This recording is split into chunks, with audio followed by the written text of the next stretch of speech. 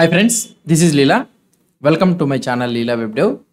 In the previous video, we have seen about the per route navigation guard, that is before enter. Now let's move on to the another topic in the navigation guards, that is in component navigation guard. So how we can, if you want to write the navigation guard in the component itself, so how we can write it. So in Vue.js, there is also a provision for adding the in component navigation guards. So normally we will be having three navigation guards. We will be having three options we can have. So first one is the before route enter, and next one is the before route update, and the last one is the before route leave. So if you are following the options API and all those things, all the three navigation guards will be valid. But if you are using the composition API, only the before route update and also the before route leave only will be available. Before route enter, so we can use this before route enter. Technically what I can say is before route enter means nothing but here we can write it directly. For example, check for access. I can have here check for access. Let's say, so this is the method I am having. So I can write a function here. So I can write a function something like function check for access. So here you will be having the like this, and you will check that if so you can redirect. So router dot push of what I can say. So router dot push to path homepage. So let's say I will be pushing it to homepage. Now whenever the user comes to the articles page, so it will be automatically redirected to the homepage. So technically we can say it like this. So normally we don't have anything. If I am in the about page, if I click on the post page, let's say that if we have saved it right, yeah, check for access we are having, and this one is also running. Let's refresh this page so that we can have. So now if I refresh this page, what it is having, if I click here, it is going to the articles page still. So why it is going to the article? Okay, I think that we are having some, here we are having this auth routing, right? Before enter we have written it for the home page. See, it is when I am clicking on this about page, if I click on the post page, it will redirect to the home page. So like this we can have it for the post page, so we can write it. Or otherwise, if you want to implement this one, what I can say is before route enter. If you want particularly before route enter means, what we can do is in the post.vue, we can remove this one. So technically how it will be is, so here you will be having the script method, and in this script method, so we can remove this all the code. So in the options API it will be valid. So you can write a separate options API, and in this one you can write before route enter, and this has to and from, and in this to and from, what I can say, so you can do it. So whatever the thing you want, you can do it. So here I will write console.log before route enter. So will it hide or not? Let's see. Now if I go into this one, and if I go to the about page, and if I click on the post page, see, before each has been executed, which is a global before each, and before route enter also has been executed. So like this we will be writing before route enter. Technically what I can say is, in our composition API we don't have that before route enter. If you want to implement before route enter means, you can use this options API like script setup. Instead of writing in the options API, you can write instead of writing it in the composition API, you can write it in the options API. So this is one thing. Normally what we will try to do is, so here, so if you want to have a router navigation and all the things means, so you will be able to have this console.log this $router. So this will be available. So here you can navigate, or you can push it to wherever you want. You can push it. I will show you. If I click on the about page, and if I click on the post page, now you will be able to see, this $router is not available, or what, something like that. This .router or this $router, I didn't remember exactly. We are not following this one, right? So this .router or this $router, which one I didn't remember exactly. So we can refer to that one if you want. We'll check it afterwards. So this is not the topic. We are learning about this composition API, right? So we can have it like this, and we can do it. And another one which I want to discuss you is so this is about the before route enter thing. So technically in the composition API, we don't have the before route enter. We have only two options available. That is before route leave and on before route update. So what is the difference between these two? So now first one, what we'll try to learn is the on before route leave. On before route leave. So this one should be imported from the Vue router, and here if I try to do, so it will be taking a callback method. So you will be having a to and from for this one, and you can have here on before route leave. So here you can write on before route leave. So this is the method which we will be writing. So on before route leave. If I show you the example, what is this happening? Okay, here. Okay, let's remove some of the code.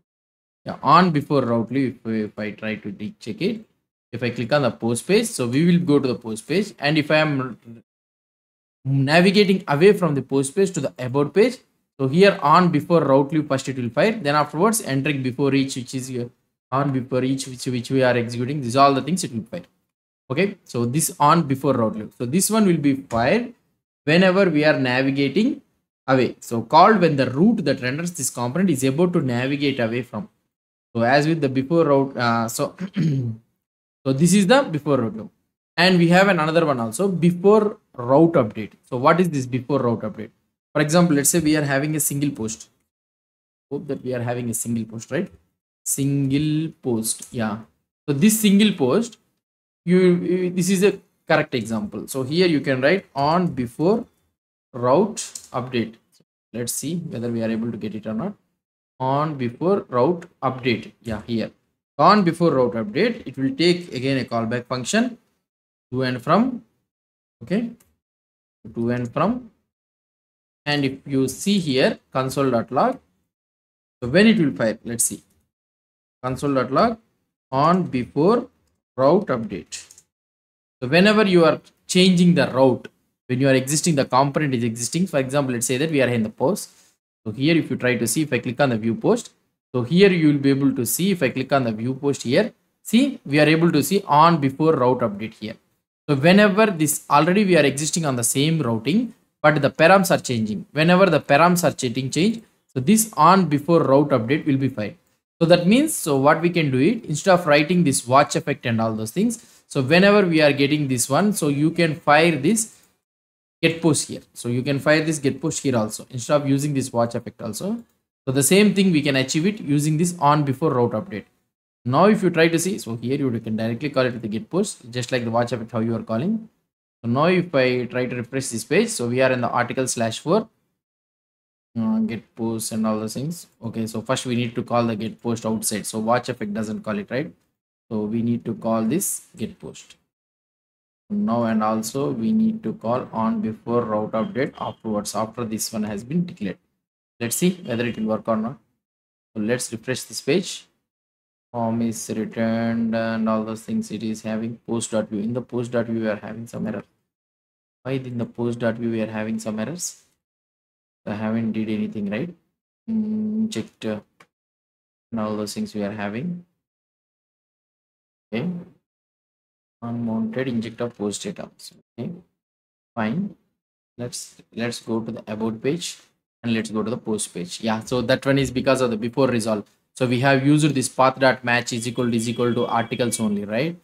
If you go to the here, so we have used this includes articles only, then like this we have used it, right? So because not this one, sorry, here we have used only the articles, right? So if you use this includes path dot includes only the articles, so that means if you have these articles and all those things, then only it needs to be called. So you can write it like this also. So this is also okay, fine. So now, so because of this reason we got this error. So okay, fine, let's see the other we are able to. Now if I click on the view post, so we are able to get it, and if I refresh this page, now also it will work. So previously we got the error, right? Now it will work. Now on before route update also we are able to get this one working perfectly, right? I think it is working perfectly. Not, it's not working. It's not working. I don't know. It is happening. So we are calling this in the single post. Get post on before route update. So we are calling this get post, right? So get post we are calling props.id. Props.id we are calling. What could be the issue? Okay, fine. So maybe that props.id is not getting updated, I think. So we can send here to.params.id. So if you want, you can send here, and here we can take this ID and we can check this ID most probably. Okay, ID, and here we can take this props.id if you want to send it.